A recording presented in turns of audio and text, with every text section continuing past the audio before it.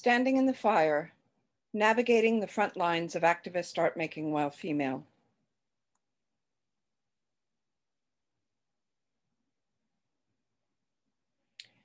Images wield tremendous power, entering your nervous system and touching parts of you that rhetoric cannot. A charged object can haunt a viewer as their subconscious works to unpack it. Art might not change the world, but it does instigate, nudge the conversation along, and ultimately advances civilization. Artists can do this because they prioritize being free. Society relies upon us to stand up and tell difficult truths, as many of them cannot. Because they have jobs they're not willing to risk, families they don't want to embarrass. They don't want to stand out, risk being wrong, or jeopardize future opportunities by offending someone. The extrasensory receptors artists possess can be a burden. Sometimes sensitivities are even classified as disabilities, but they're also superpowers. We make connections others may not, and can often feel what is happening, even when the rumble is miles away. Instinctually, we yell out a warning that something is coming. This happens whether others are listening or not, because creating is simply our way to process and make sense of the world. I'm on the autism spectrum. Actually, we all are. It's a spectrum. I'm sensitive to light, sound, and the emotions and energies of those around me. Since childhood, I've been driven to call out the elephant in any given room, especially if it involves an injustice, something that's not the way it's supposed to be. I don't consider it a pathology, but a voice that's needed to steer our distracted, neurotypical society back on course. I was raised Catholic. My father was in the seminary before he married and reared us on books, films, and Socratic conversations to instill a sense of absolute, unflappable integrity and critical thinking skills. I recall watching Song of Bernadette and Joan of Arc as a girl and longing to be a saint or a martyr. I think I chose this vocation because it was the one activity where I could maintain my own impossible standards without compromise. At age 9 or 10, I recall being in the back seat of the station wagon with the broken door, along with 2 younger siblings. Our frequent route home included a 360-degree cloverleaf highway. As we rounded the curve, my sibs would slide across the seat, pressing against me. I chose that same spot every time because when the centrifugal force pulled on the door, I'd be ready to silently brace my feet against the front seat, using all of my 55 pounds to hold the heavy metal barrier between us and the racing pavement shut so we wouldn't all fall out like marbles. So now, on news-induced insomnia nights, I lie awake in bed, trying to conjure art that must save the world. I wish I was kidding. My subject matter was personal for the first 20 years of art making. No one paid much attention when I told the unvarnished truth about my dysfunctional family. But the minute I trained my focus on the world, trouble ensued. I've worked most of my life without a gallery, but I had one in 2006 when I fought a relentless inner voice telling me I must make an assumption painting until I finally figured out how to realize it. It was the first time I looked beyond my own psyche to comment on society at large. The painting was in every major newspaper in the world before the paint was dry and the Miami Art Fair opened. I got my first phone threats from enraged Christians, and we put an alarm in our house. While initially exciting, ultimately, the attention I got for this painting was mostly of the vulgar pop culture variety, the very system I was critiquing. My definition of success has always been respect from people I respect. So I rolled up and put away the next similar painting in progress forever, rather than capitalizing on the interest, churning out more and hiring a publicist, as many suggested I do. I went back to making personal work for 6 years, plenty of time to process the lessons from that first experience of social commentary art making. The next time I felt a force demanding my attention, it was stronger. With bully culture, I was ready to channel this difficult body of work. The freedom required to undertake this series happened in stages. My father, who'd always followed my work, had just passed away. I'd stopped actively looking for full-time academic positions. I no longer cared about what people thought of me, not even art world people. I was free to express what it feels like to exist in this time and place, to try and make sense of the insane world I was living in. I was ready to call it all out and stand in the fire of the consequences. There's a stereotype that becoming a mother takes one's edge off, but for me, thinking about the future my daughter must navigate intensified my practice. I became impatient with subtle art. This moment demanded a primal scream. In 2010, after my daughter's birth, I began researching the psychology behind all of the societal ills and injustices that kept me up at night. Hashtag bully culture is an umbrella term I coined for the aggressive forces in our society that exist on a spectrum. I call out perpetrators in many disparate areas that we usually classify according to victim, and made an argument through the cumulative body of work that perpetrators and defenders of misogyny, racism, abuse of animals, corporate sociopathy, and environmental destruction are often one and the same. Ultimately, the work foreshadowed the Me Too movement, the 2016 election, and the ugly aftermath of emboldened racism. I sometimes shocked myself by what I was making, yet I never had such conviction for a series before. My first gun liquor painting was featured in a Huffington Post blog in fall of 2015. I was trolled heavily. Men like this on Facebook and Instagram regularly send me friend requests, just to show me that they exist out there, often in full militia gear with piles of guns. I simply screen grab their profile image, file it, then block and forget them. One night I saw this post featuring an image with a Band-Aid over my daughter, and my heart stopped.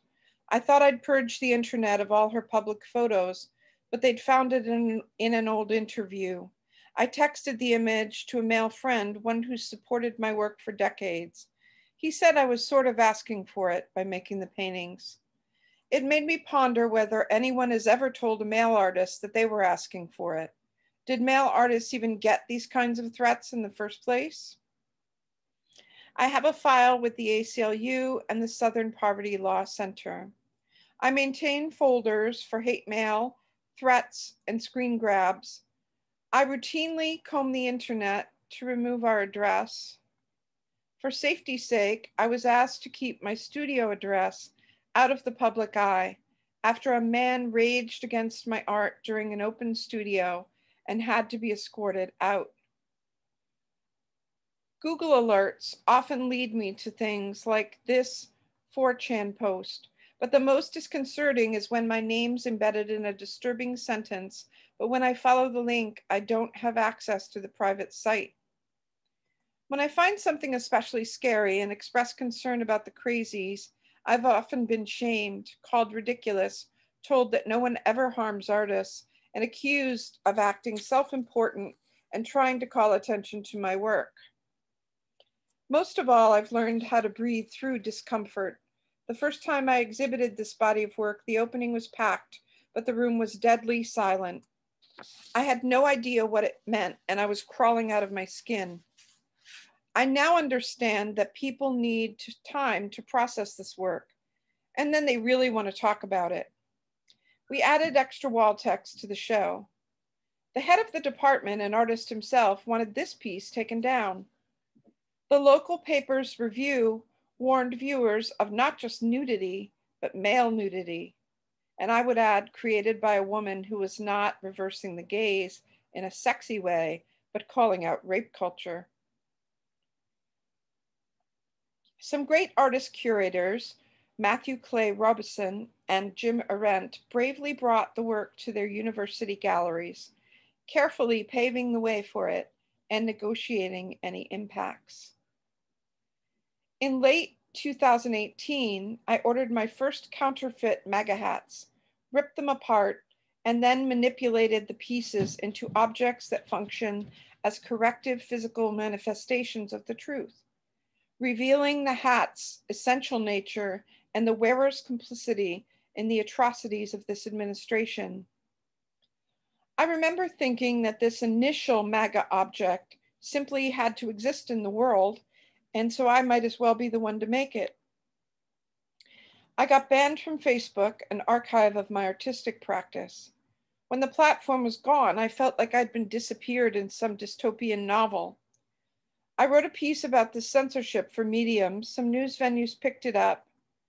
I got my page back, and Jen Tuff, a San Francisco gallerist, saw the work and offered me a solo show. I was thrilled. I'd been making this work confident that someday I'd find a gallerist who saw value in it and was brave enough to take it on.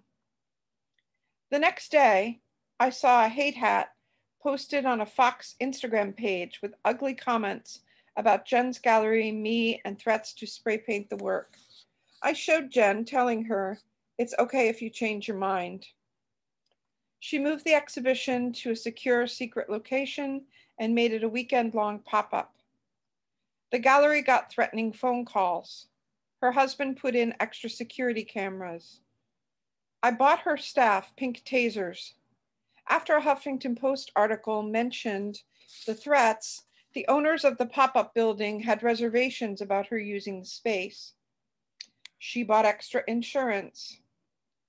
Next, I received a letter addressed to me at the gallery. It began with a graphic verbal sexual assault. Again, imagine Leon Golub receiving such a letter. Jen took the letter to the police and told the clearly conservative officer that they'd also received threatening phone calls. He decided there was nothing to worry about. They would not be making any extra drives past the gallery. Every day I wondered when Jen would decide the emotional roller coaster was just not worth dealing with. She hired 3 men to protect the art in the building. I hired a bodyguard for opening night, but I didn't tell anybody about it. We'd both sunk a lot of money into the show because of the early publicity momentum, but as it grew closer, she became concerned. Although there were many press requests to follow up on the show from the earlier coverage, she kept the press away and made the show by RSVP only to avoid the wrong kind of attention. The exhibition opened with great art community and social media support and without incident, but didn't even appear as an art listing in the San Francisco papers. We both spent 3 months preparing for a big event that became a secret underground exhibition spread by word of mouth because of intimidation. Mainstream media focus is a double-edged sword, and managing it to your advantage requires extreme finesse. After a recent Zoom interview with a DC museum curator, several conservative board members complained and wanted the archive video taken down. The director got involved and it remained with a warning. One of the things that bothers me most about what I do is that people who try to support my work often encounter hassles for doing so. Yet I'm so grateful to them because many major online places where art lovers go to discover new talent only want innocuous art that won't lose them any followers. I now maintain a list of the risk averse, so I don't waste my time with submissions. Responses to challenging work raises all kinds of questions about arts educations in our school. One man asked who was paying me to make my gun liquor paintings. Imagine envisioning profit as the only possible motivator for art making. The crux of the problem for our activist work is context. Only 1/4 of Americans step inside museums each year. Most art exists inside a controlled and closed system, and many political artists' work stays safely inside this system, preaching to the converted. When viewers enter the portal of a museum or gallery, they're prepared to be challenged. But ideally, if you want to art to instigate change, it must become a part of public discourse. When top-tier artists do challenging public work, they're protected. They have an army of arts writers, gallerists, and curators to facilitate the difficult conversations between their work and the public. At my level, you do most of that work on your own. The men who troll me didn't enter an art space. They were online when suddenly confronted by the work. While the internet has democratized art, giving us access to a broader audience, provocative work presented without context can elicit anger or trauma from those who aren't accustomed to being challenged by art. And while some of these works took me months or years to execute, online, to a layman in this culture, they become just another meme. But not every political artist gets the same responses. In contrast to my experience, artist Mike Bryan told me the most surprising thing for me is how little negative feedback I get. The Trump troll input is not really threatening or scary, more like we think you're talented, but don't like your politics. Interestingly, in 2004, Berkeley artist Guy Caldwell painted The Abuse, a work depicting the atrocities of Abu Ghraib. And it was not him, but Lori Hay, the female owner of the gallery showing the work, who received 200 angry emails, voicemails, and death threats. Her gallery was damaged, she was spit on, and another man punched her in the face, knocking her out, breaking her nose, and causing a concussion. Hay closed the gallery permanently. It appears that women are easier targets for those who seek to silence political commentary. Two Venezuelan artists, Deborah Castillo and Erica Ordoscotti, had to flee their country when government leaders called them out on TV and threats of kidnapping, rape, and death followed. While a scenario like this would have been unthinkable in the US years ago, Trump now uses Fox and Twitter as a dog whistle to militias about his perceived enemies. Since the failed plot to kidnap Michigan Governor Gretchen Whitmer, I no longer see online threats as harmless. Susan Sontag once wrote, "He who transgresses not only breaks a rule, he goes somewhere that the others are not, and he knows something the others don't."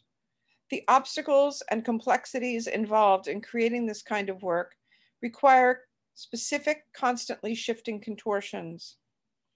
Both inside and outside the art world, cynics would dismiss controversial art as a publicity stunt because so much of our celebrity culture operates this way. Supporters often cheer, "Don't let the trolls silence you, Kate," with little regard for the fact that there are very real safety issues at stake. This is not just some abstract principle for me. When an artist starts making difficult work, it's not like the Artist Protection League automatically sends you a few $1,000s for security upgrades.